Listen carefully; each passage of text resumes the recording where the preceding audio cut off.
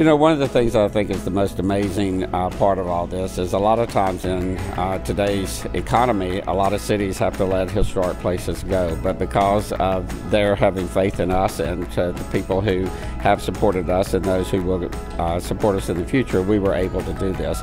And so people that grew up on this carousel remember riding it as a young adult or maybe even a child. They get to relive those memories.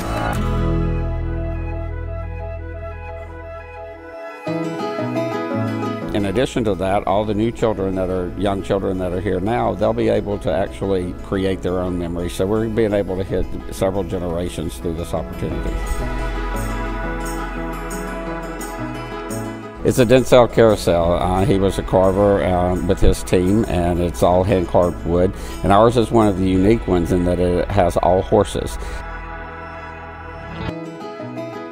Well, the main thing is this is a historic piece of work. You know, there's so much labor that has gone into it when it was originally carved, and then just the artistic talent that was needed to bring it back to restoration. And it helps fulfill our mission here at the Children's Museum, which is for children to learn while having fun. And what better way to have fun than on a merry-go-round or a carousel?